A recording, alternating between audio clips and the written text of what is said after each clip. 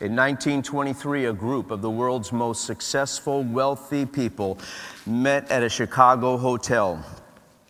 Present were the president of the largest independent steel company, the president of the largest utility company, the greatest wheat investor, the president of the New York Stock Exchange, and a member of the president's cabinet, and the president of the Bank of International Settlements.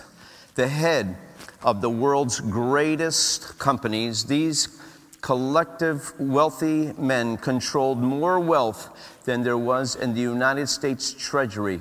And for years, newspapers and magazines had been printing their success stories and urging the youth of the nation to follow their examples. 25 years later, let's see what happened to them. The president of the largest independent steel company, his name was Charles Schwab. He lived on borrowed money the last 5 years of his life, and he died penniless. The greatest wheat investor, Arthur Cutten, died abroad in poverty. The president of the New York Stock Exchange, Richard Whitney, was recently released from Sing Sing. For those of you who don't know, that is a prison. The member of the president's cabinet, Albert Fall, was pardoned from prison so he could die at home. And the president of the Bank of International Settlement, Leon Fraser, he committed suicide. And the head of the world's greatest monopoly, Ivor Kruger, he committed suicide. All of these men had learned to make money, but no one taught them how to live. The Bible says a lot about riches. Jesus Christ became poor to make us rich. Notice, first of all, in Matthew chapter 19. Notice chapter 19. You want to ask yourself a very, very important question, because there's a lot of preaching out there that talks about getting rich in God's name. You want to be careful how you read the Bible. Look at Matthew chapter 19. Look at verse 16. Please notice from these verses here that we're going to read that Jesus Christ was never impressed by riches. Verse 16, someone came to him and said, "Teacher, what good thing shall I do that I may obtain eternal life?" And he said to him, "Why are you asking me about what is good? There's only one who is good. But if you wish to enter into life, keep the commandments." He said to him, "Which ones?" Jesus said, "You shall not commit murder. You shall not commit adultery. You shall not steal. You shall not bear false witness. Honor your father and mother. And you shall love your neighbor as yourself." The young man said, "All these things I've kept. What am I still lacking?" Jesus said, "If you wish to be complete, go and sell your possessions, give to the poor, and you'll have treasure in heaven, and follow me." But when the young man heard the statement, he went away grieving, sad, sorrowful. He was one who owned much property. Look at Luke chapter 12, verse 13.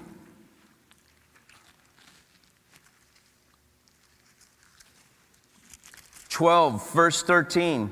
Someone in the crowd said to him, "Teacher, tell my brother to divide the family inheritance with me." He said to him, "Man, who appointed me a judge or arbiter over you?" Then he said to them, "Beware and be on guard against every form of greed, for not even when one has an abundance does his life consist of his possessions." And he told them a parable, saying, "The land of a rich man was very productive.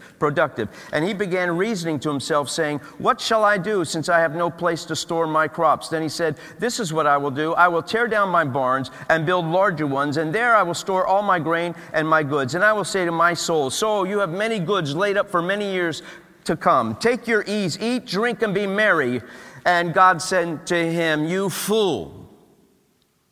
This very night your soul is required of you, and now who will own what you have prepared? So is the man who stores up treasure for himself and is not rich towards God.'" How does Jesus Christ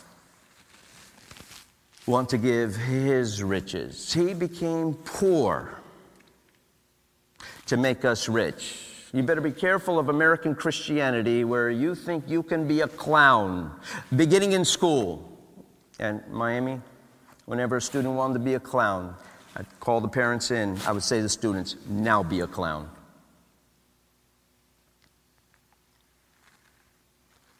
Jesus Christ wants to give his riches. Pity the soul that's rich, rich, rich, a mansion, boats, and swimming pools, millions and millions of dollars, and he dies. You fool. Matthew chapter 1. What are his true riches? And today I can only give you one. There's a list. Look at Matthew chapter 9. Matthew chapter 9. There's a list of God's riches. I can only give you one today, and even this one I can only barely touch on. Look at Matthew chapter 9. Look at verse 1. Getting into a boat, Jesus crossed over the sea and came to his own city, and they brought to him a paralytic lying on a bed. A paralytic, a man who cannot walk, he's paralyzed, lying on a bed. Seeing their faith, Jesus said to the paralytic, "Take courage, son, your sins are forgiven." True riches begins when you know for sure God has forgiven your sins. Only God can forgive your sins. Your mother, your parents, your siblings, your child, people can forgive you of what you've done to them. You want God's forgiveness. The religious leaders here, they're upset. But they do ask a good question. Hey, only God can forgive sins. You're blaspheming. You're right.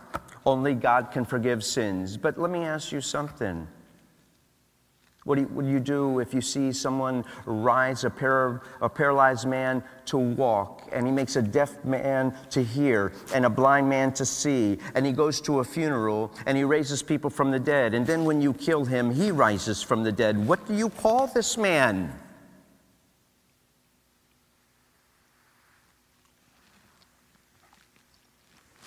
Napoleon Bonaparte says, "I know men, and I tell you that Jesus Christ is no mere man. Between him and every other person in the world, there's no possible term of comparison. Alexander, Caesar, Charlemagne, and I have founded empires. But on what did we rest the creations of our genius? Upon force, military." Jesus Christ founded his empire upon love. And at this very hour, Napoleon lived hundreds of years ago. Still today, at this very hour, millions of men will die for him. Especially in the Middle East. They're dying every day. But they're at peace. They have God's forgiveness. They're rich. What is God's forgiveness? His forgiveness, the forgiveness of Jesus Christ, God's forgiveness, the forgiveness is Jesus Christ, is he restores us to himself without any guilt.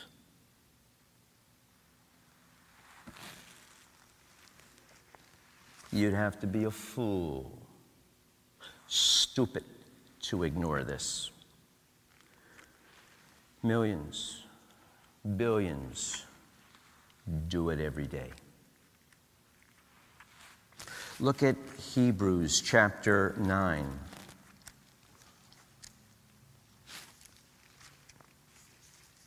Hebrews chapter 9. Look at verse 27.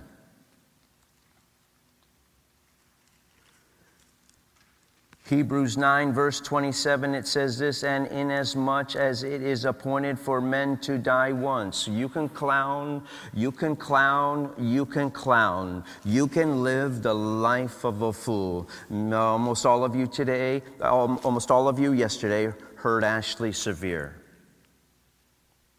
Foolishness will catch up with you. It is appointed unto man to die once, and after this comes the judgment.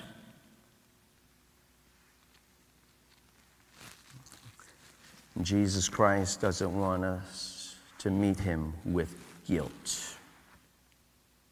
He wants to forgive. Whoever is forgiven is rich. Psalm 32 says, how blessed, how happy to be envied is he whose transgression, his sins, his rebellion, his guilt is forgiven. How happy is that person?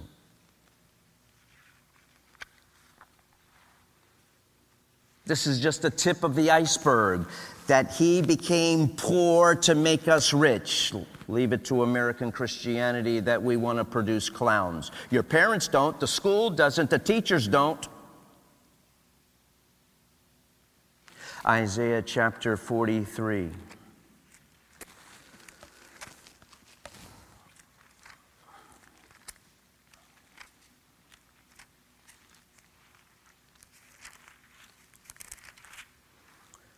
Verse 25, Isaiah 43 says this, chapter 43, verse 25, I, even I, am the one who wipes out your transgressions for my sake, and I will not remember your sins. That's what God's forgiveness is like.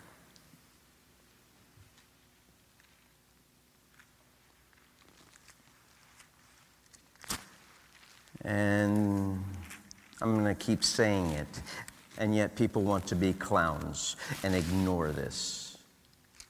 Isaiah 55, verse 7.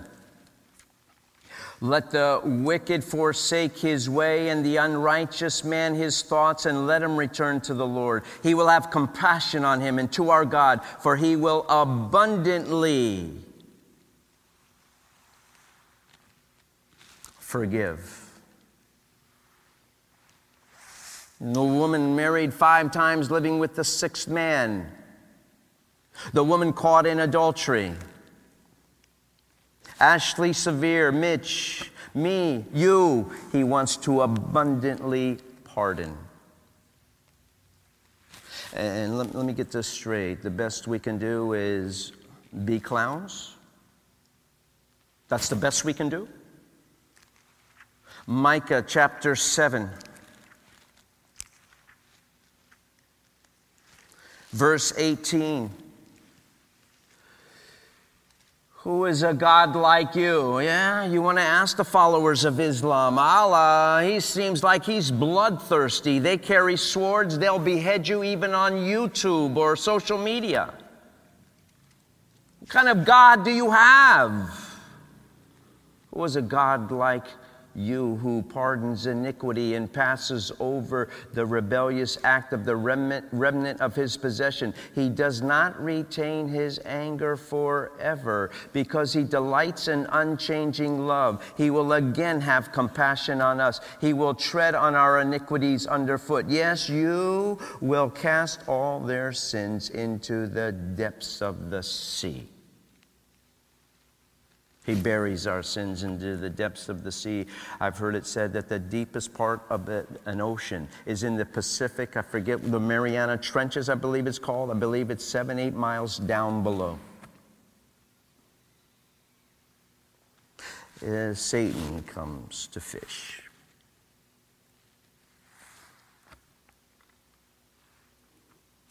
To accuse. To condemn. And he does this day and night.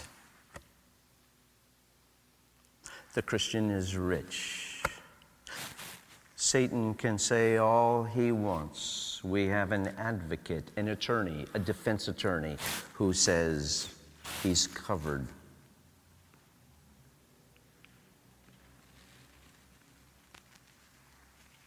Psalm 86. Look at Psalm 86.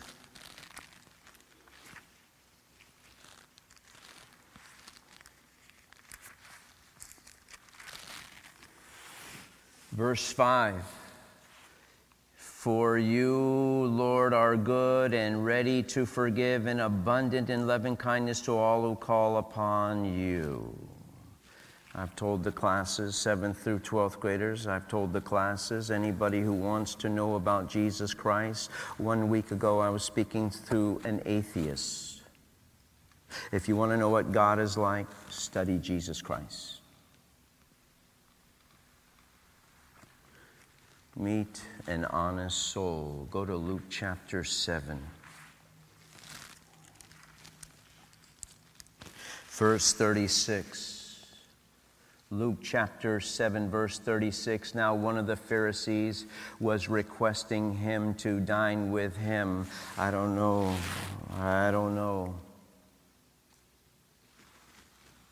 If this was going to be a good time to go dine with him.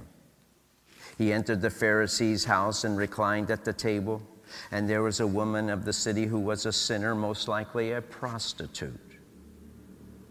Most likely a woman who has given herself to so many men. And when she learned that Jesus Christ was reclining at the table in the Pharisee's house, she brought an alabaster vial of perfume, and standing behind him at his feet, weeping, she began to wet his feet with her tears and kept wiping them with the hair of her head and kissing his feet and anointing them with the perfume. Now when the Pharisees who had invited him saw this, he said to himself, if this man were a prophet, he would know who and what sort of person this woman is who is touching him, and that she is a sinner. And Jesus answered him, Simon, I know your thoughts. I have something to say to you. Go ahead, say it, teacher. A money lender had 2 debtors. One owed him 500 denarii and the other 50. And when they were unable to repay, he graciously forgave them both. Which of them will love him more? Simon answered, I suppose the one who he forgave more. He said to him, you have judged correctly. Turning toward the woman, he said to Simon, do you see this woman? I entered your house. You have been rude. You gave me no water for my feet, but she's wet my feet with her tears and wiped them with her hair. You gave me no kiss, but see, she, since the time I came in, has not ceased to kiss my feet. You did not anoint my head with oil, but she's anointed my feet with perfume. Simon, she went way beyond common decency and courtesy. For this reason, I say to you, her sins, which are many, have been forgiven, for she loved much, but he who is forgiven little loves little. Oh, maybe that's why we're clowns. Blessed, happy, to be envied is the person who doesn't have to go into sin. Ashley and Mitch will tell you it's not worth what they have to live with. And the memories of this. Oh, they know they're forgiven. They know they're blessed. Oh, they would tell any young person, no, you don't know the pain of my memories. Maybe that's why we become clowns. We think we're forgiven little. Maybe we're not studying the Bible to see that our pride is just as monstrous, probably even worse, than a woman going to spend her life and body on men.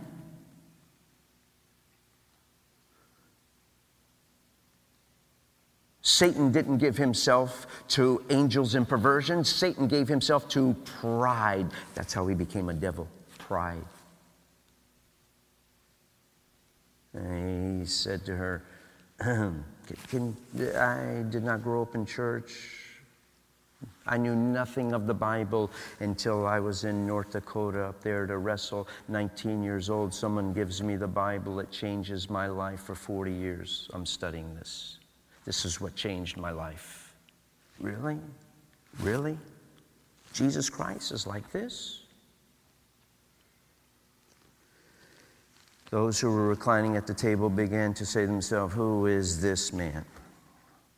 Wouldn't you like to be there and say, hello, why are you so deaf? Why are you such clowns? Why are you so blind?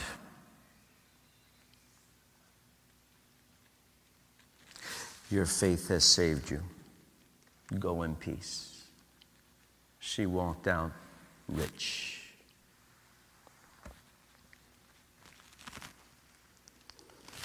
Hebrews 9:22 says, without the shedding of blood, there is no forgiveness.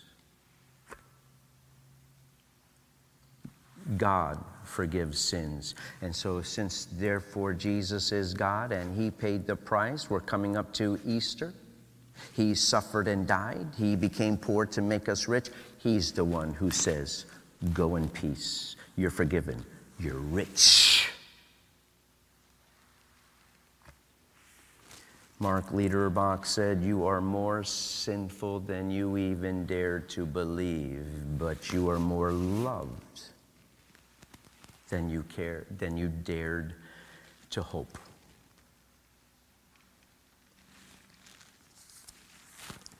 An Olympic gold medalist, high diving champion was once plagued with insomnia. He can't go to sleep. As he tossed and turned upon his bed, he began thinking deeply.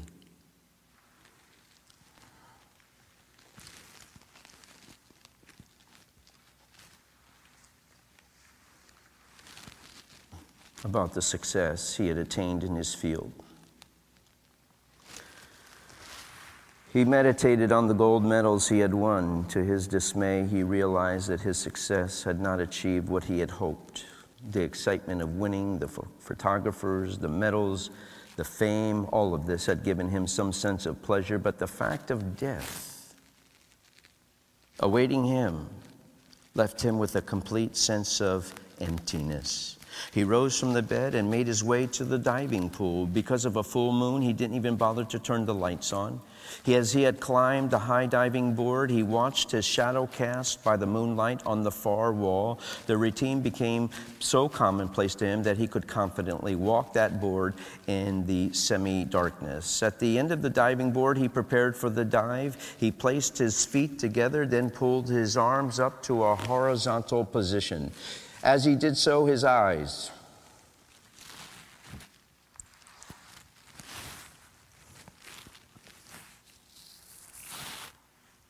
caught a glimpse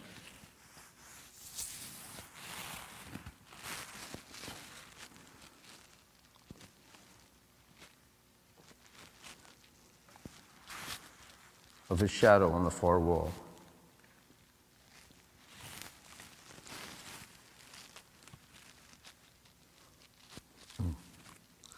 All he could see was a perfect cross.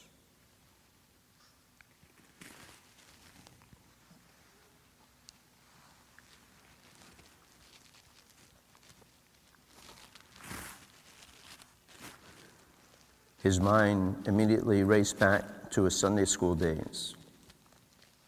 He remembered God demonstrates his love by being soft, by being mushy, by spoiling us. Oh no, God demonstrates his love toward us in that while we were sinners, Jesus Christ died for us. All of a sudden, he felt unclean as he considered the commandments he had broken. The sinless Son of God had come to pay the penalty for his sins. And with tears in his eyes, the great athlete turned around, slowly made his way down to the bottom of the diving board. He fell to his knees and he surrendered his life to Jesus Christ. He was able to go back to bed and sleep peacefully. In the morning, he arose with a new sense of forgiveness for his sins. He made his way back to the pool, and to his utter shock, the pool was empty of water. The previous evening, the caretaker of the pool had emptied it and was just beginning the process of refilling the pool. He realized how close he was to ending his life and stepping into eternity. No one knows how close death is. Thank God Jesus Christ doesn't want us to worry or be afraid of death. He does want us to humble ourselves and repent, at least of being a stupid clown. But you're going to learn far more in the Bible of what you need to repent of. He wants us to come for forgiveness.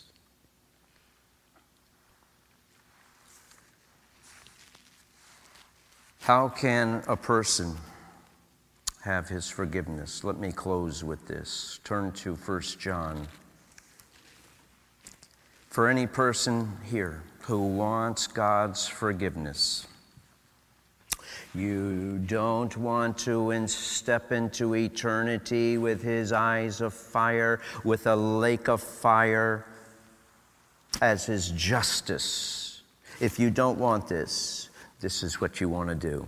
1 John chapter 1, verse 5. 1 John 1, verse 5, this is the message we have heard from him and announced to you, that God is light, and in him there's no darkness at all. There's no foolishness in God. Foolishness. What is foolishness? Having fun at the wrong time. At a funeral, inside a church, inside a classroom. Being stupid with your parents. That's darkness. If we say that we have fellowship with him and yet walk in darkness, we are liars. And we don't practice the truth. But if we walk in the light and see himself as in the light, we have fellowship with one another, and the blood of Jesus Christ cleanses us from sin. If we say that we have no sin, we are lying to ourselves. The word here is deceiving. We are lying to ourselves, and the truth is not in us. If we confess our sins, he is faithful and righteous to forgive us our sins and to cleanse us from all unrighteousness. If we say that we have not sinned, we are telling God he is a liar. If you want his forgiveness, you're going to have to be honest. The prostitute, the woman of the street, she was honest with Jesus Christ. It's not even recorded what she said. It was communicated. I have a messed up life. Your sins are forgiven. Groucho Marx said, there's one way to find out if a man is honest. Ask him. Ask him. If he says yes, you know he's a crook. Acts chapter 2, second step. If you want his forgiveness, Lord Jesus, I am a sinner. And tell him how you're a sinner. You lie. You cheat. You're proud. You don't like to be corrected. You don't have to go to the streets. You don't have to go out and commit murder. You don't have to be like Mitch, drive a stolen car and kill 2 of your friends. Look at Acts chapter 2, verse 37. Acts chapter 2, verse 37. Now, when they heard this, they were pierced. Yeah, the old-fashioned conviction, the cutting of the heart. I am wrong. I am guilty. Paul says in the last days, men are going to want their ears tickled. They want to hear God's mush and his gush and how he's going to spoil us. We call those false teachers. When they heard this, they were pierced to the heart and said to Peter and to the rest of the apostles, brethren, what shall we do? Peter said, repent, and each of you be baptized in the name of Jesus Christ for the forgiveness of your sins, and you will receive the gift of the Holy Spirit. If you want his forgiveness, you gotta repent. You gotta change. If you're waking up each day being the same clown and fool, you can be sure you don't know, you don't understand, you don't have the gift of God's forgiveness. You are living a poor life, worse than the poverty of Africa. There's some really poor communities in Africa and in the Middle East and Asia and South America. You got to be honest. You got to repent. Last, look at Matthew chapter 6. Last verse. Look at verse 14. If you forgive others for their transgressions, your heavenly Father will also forgive you. But if you do not forgive others, then your Father will not forgive your transgressions. That's a whole nother lesson. Bitterness. The poison of bitterness. Drinking a glass of poison because you're bitter and hoping that they're going to die.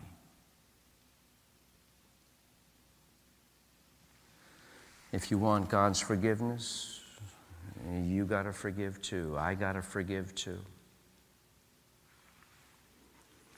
Jesus Christ came into this world. He made himself poor so that we could be rich. Oh, if you want to make money, John Wesley said, make all you can, give all you can, save all you. Go out there and work and make money. But that's not true wealth. That's not true riches.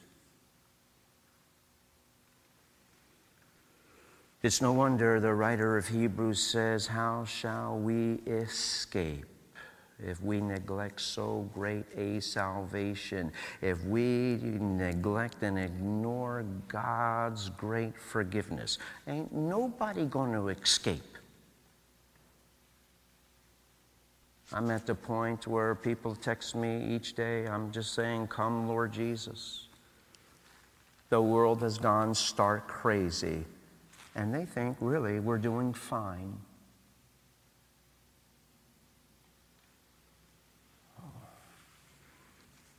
The near insanity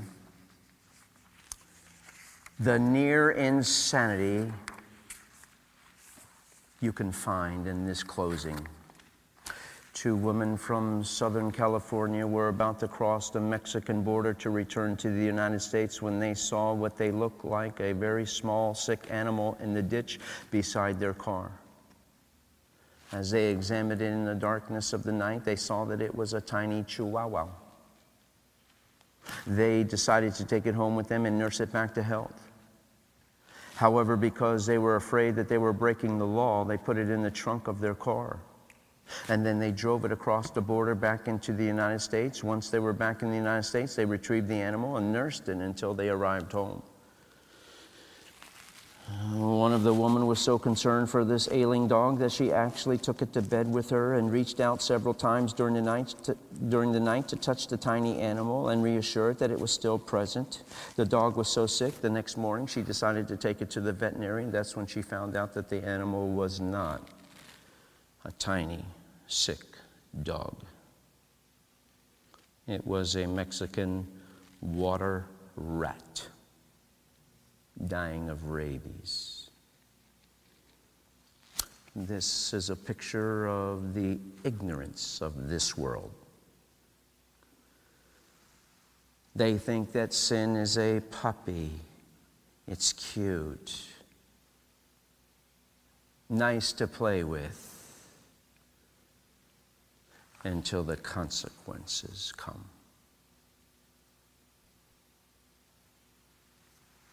Why do people ignore God's forgiveness?